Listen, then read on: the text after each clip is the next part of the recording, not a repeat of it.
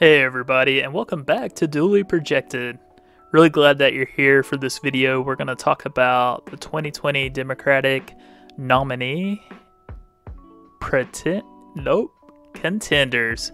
Yes, we're going to talk about the big dogs in this video, and I have the 4 contenders as far as today. I would call these, and this is before, the primaries have begun, right before the primaries have begun. So you can see here on a debate stage, not sure where this picture was taken, but you can see here the 4 contenders: Bernie Sanders, Joe Biden, Elizabeth Warren, and Pete Buttigieg. And I'm sure I'll butcher his last name. Sorry, Pete. I know that you're going to be watching this video for sure. Sorry that I butchered that, but I'm not the first person in America to do so, I'm sure. But yeah, let's talk about Mayor Pete first. And I'm going to go from bottom to top here as far as who I think, the pecking order is at this time. And a lot of people would probably put Mayor Pete in the pretender lane if they had to decide, put a line in the sand and say, okay, here are the actual contenders, here are the pretenders. And the reason that I'm sticking Pete into this group is because if something were to happen to Joe Biden, health scare, just a complete blunder or something ridiculous happens and he has to take himself out of the race, Pete kind of, to me, steps in as the mainstream media, the mainstream Democrat candidate. I see a lot of support there, and I have a lot of reason to believe that from polling as well. Pull this over and we'll look a little bit more in depth as far as these polls are concerned, but Pete Buttigieg's support would go to Joe Biden, so I feel like they're in that kind of same moderate Democrat lane and they're gaining a lot of that support. Buttigieg is a little bit above Yang as far as favorability in this poll, and a little bit behind Bloomberg. So as far as name recognition, I think for where he's come from as just being a mayor of a city, not that that's some, non-accomplishment or anything, but when we're talking about President of the United States, it might not resonate as strongly as being a governor, senator, congressman, congresswoman type of thing. So yeah, it's very interesting that Mayor Pete has come, from basically nowhere to actually being a contender in this race. So that's kind of where we can take a look too at his war chest, see what he's working with, and that's one thing too. I am kind of putting him as a reserve behind Biden, like a contingency plan almost with mainstreamers, but I think he could definitely challenge Biden as well. Now we're looking at his total raise. He's actually above Biden at 51 million, so that makes him a contender in my mind as well. Tons of money on hand. So yeah, he might not be at the very top end of polling, but with such a wide array of people in this race, he doesn't have to be. He can inch up his way, into the 10 to 15%. And as long as he's gaining above 15% in each state, he's taking home some delegates. And, it's with him, it's going to be all about momentum and whether he can gain that and that sort of thing. So as of right now, I'm putting Mayor Pete into the contender realm. And, once we get some results, once we get some delegate counts and that sort of thing, be able to kind of tell if he can stay as a contender or if he starts to fade. But as far as it is today, his war chest, his ability to, take hold of those moderates and his ability to be kind of the contingent plan behind Biden if something were to happen to Biden is a lot of reason why I see him staying in this race for a while. And I also could see him contending for this race for sure. So let's move on to our next contender here. All right, and our next contender in order here is Elizabeth Warren. I put her in third place currently. Now, I think she's done well in 2019 as far as coming up to the top. She had a big boost in polling there about a middle of the way in the race, I think, in 2019. And kind of has been, you know, up and down, but no drastic changes in polling as far as that's concerned. And it's interesting about Elizabeth Warren is just I feel that she can attract more leftist types and more moderate types. She's kind of in the middle there. So, you know, I think the ploy with attacking Bernie Sanders, it was definitely, you know, a political move in her, and, you know, in her parlance or whatever, attacking, saying that a woman couldn't be elected president and that sort of thing. Definitely, she's definitely trying to go for his supporters if for some reason Bernie gets out of the race and that sort of thing. And I do believe that Bernie supporters, Warren supporters would go vice versa, and we can see that here if, you know, their second choice, Sanders supporters, Elizabeth Warren, and then Warren supporters would go to Bernie. So obviously she's trying to attack Bernie, and I think everybody on that stage that you saw in the picture there, as far as my contenders, all of them are going to be piling on Bernie, and it's almost going to look like it's a joint effort. You know, Biden might go after a Warren some a little bit here. Probably not early on, maybe like in the middle of the race when she's gaining some steam on him and that sort of thing. I think he's going to wait as long as possible before he goes after Warren and those types. And, you know, Buttigieg on the campaign trail has already started lobbing attacks towards Biden, so I don't think he would have any reservations going after him either. But it's almost going to look like a joint effort going after Bernie Sanders, because, you know, if for some reason Bernie Sanders goes down, those voters have to go somewhere, and they're waiting in the wings to pick those voters up. So let's take a look and see kind of how Elizabeth Warren stacks up in polling. And I'm going to do a video dedicated just on polling. So if you're a polling nut, a deep dive into polling is coming soon to you. And, you know, she's right around the 15% margin here nationally. We go to early states, she's right around 11%. Steyer's actually a little bit above her in early states.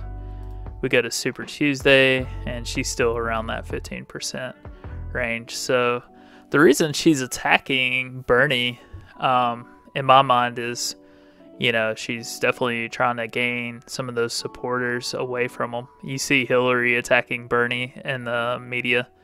I don't think that's, you know, just happenstance. It just happened. Like, it's definitely kind of like a joint effort here, I think, to kind of gain some supporters into Warren's side away from Bernie, basically. So be interesting to see them going at it at the future debates, going at it on the campaign trail, that kind of thing. But as far as right now, she's kind of there to gain more supporters away from the others if she can. So that's why you kind of see her attacking a little bit more than others. Others are just kind of trying to hold firm at this time, hold their posture, and then gain as they can. But Elizabeth Warren, she's really got to start lobbing those attacks to hopefully get over those hurdles and stay in this race as long as she can. Now she's at 60 million raised. Bernie's got 74 million raised. He's at the very top of the leaderboard as far as that's concerned. She's got 25 million on hand here, so a little bit above Pete Buttigieg. So her war chest, she's financed to the hills here, man. She can definitely take on these top two guys as far as who I think are the contenders right now. She can take them on as far as the bank's concerned. but she's just got to start making a little bit more headway in polls. And polls, like I said, it doesn't really matter if you actually get results in the primary states themselves. So we'll see what she does in this first 4 to kind of predict for Super Tuesday and that sort of thing. But she's got to at least hit her numbers now, and obviously it needs to be an improvement on that to gain as many delegates as possible in these early states. So we'll be keeping an eye on Elizabeth Warren and what her campaign, what kind of strategies they put in place, and what kind of headway they can make moving forward in this season. So next up is Mr. Bernie Sanders. So yeah, our next contender up here is Mr. Bernie. He is second in my contender rankings right now, and I feel like that's a very fluid position, very fluid situation at the top. 1 and 2, Biden and Bernie. Basically, Bernie's still playing that outsider card. He definitely has the far left to left support. That's definitely in his wheelhouse. Now, can he move that support into the moderate realm? That's where I'm having difficulty with Bernie. But in a large field, he can gain his 20 to 30% there and still stay in the race for sure. You know, right now in Iowa, he has a lot of people from the squad that are campaigning for him. And that's good and all, and you want to have that young energy, but is that alienating himself from the base, from where the Democrats are now? Time will tell on that, but as it sits right now, you know, I think that's a bonus to have them in his back pocket, but also it could be a hindrance moving forward. As of right now, like I said, he's definitely number 2. We can take a look here as far as polling's concerned. Let's go switch back to just overall.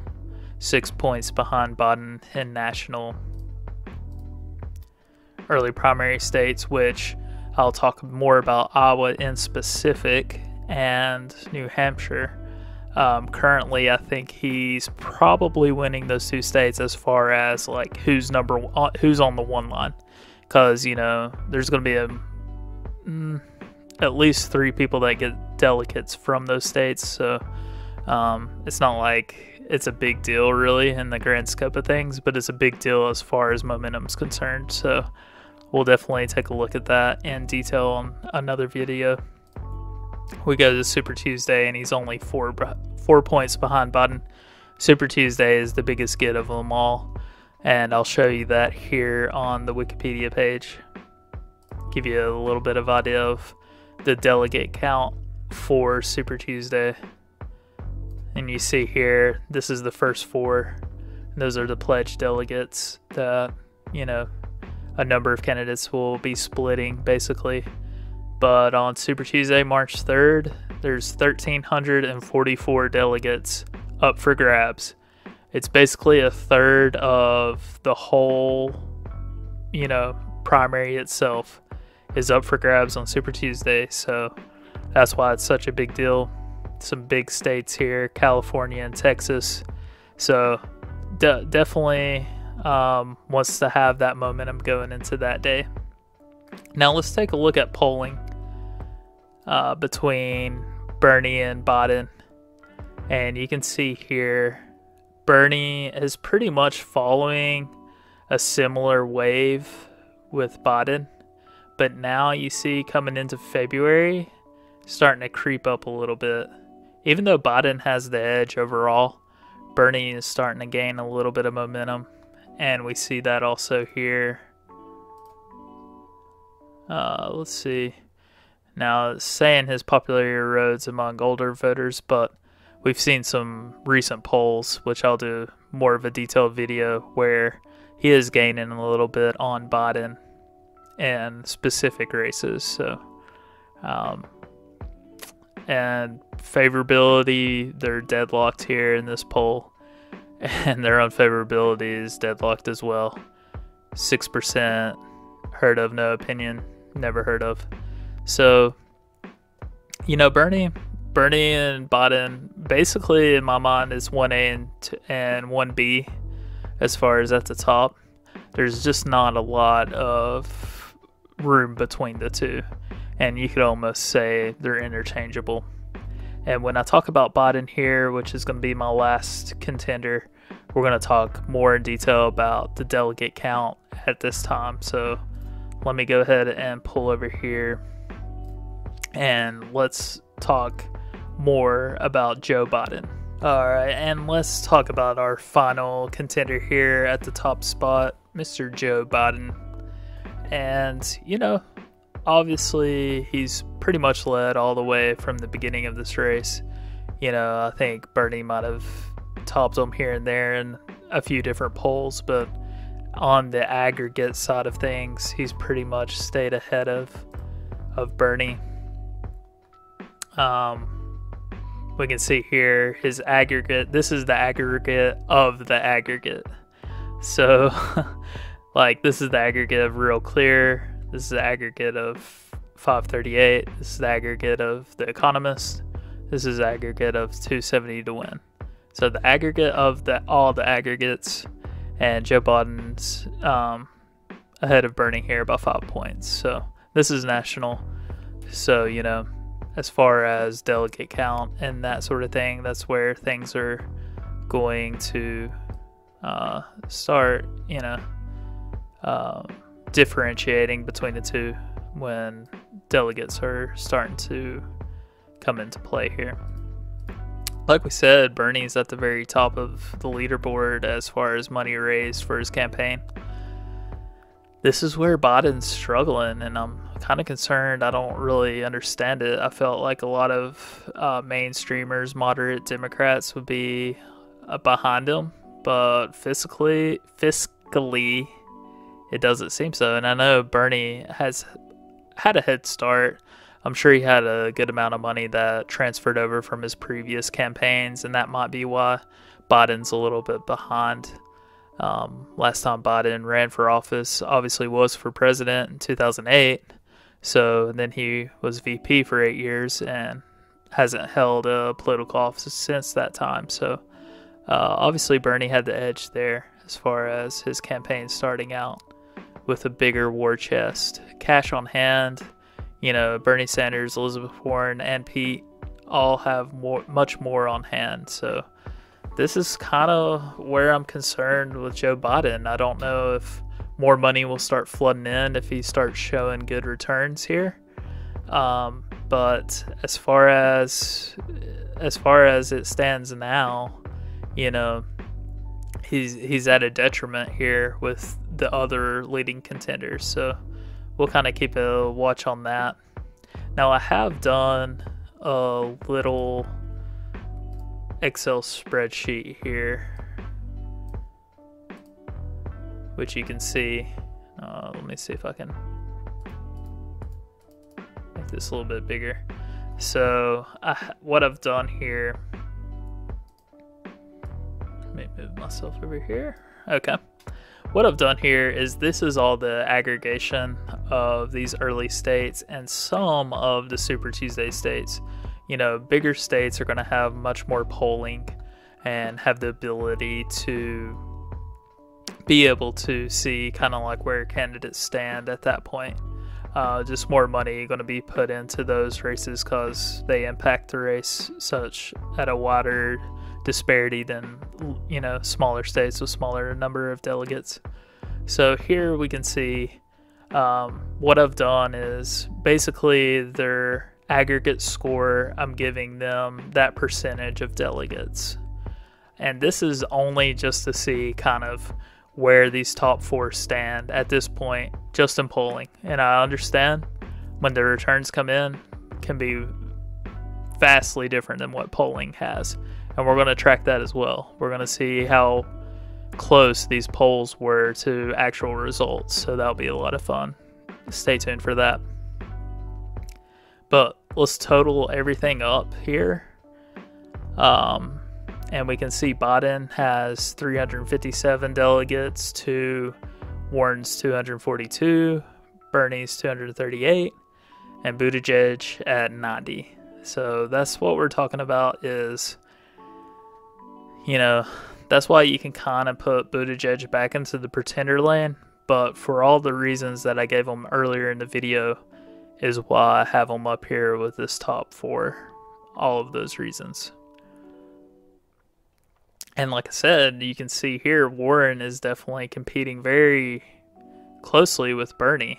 And that's why Elizabeth Warren's kind of going at Bernie, because she knows if there's any way to draw any of his support towards her camp, it helps her going against Biden here. And this is one thing about the campaign that's going to be very interesting is if, we get it weeded down to 3 or 4 with a number of states to go and it's pretty tight. If that third person goes out, a lot of support is going to those top 2, and who is it going to be? That's why that's very critical, and that's very key to watch for too. So once this thing starts rolling down the hill and we kind of get some more clarity of where these candidates stand, we'll do a little bit more insight to that. So I hope you enjoyed this contender video. Let me know what you think, if I'm being a little bit too harsh or if I'm giving a little bit too much credit to some of these candidates. I want your insight. I want what you all think about this, and we can hash it out in the comment section. So I appreciate you taking a look at this, and I will be seeing you on the next one. Take care.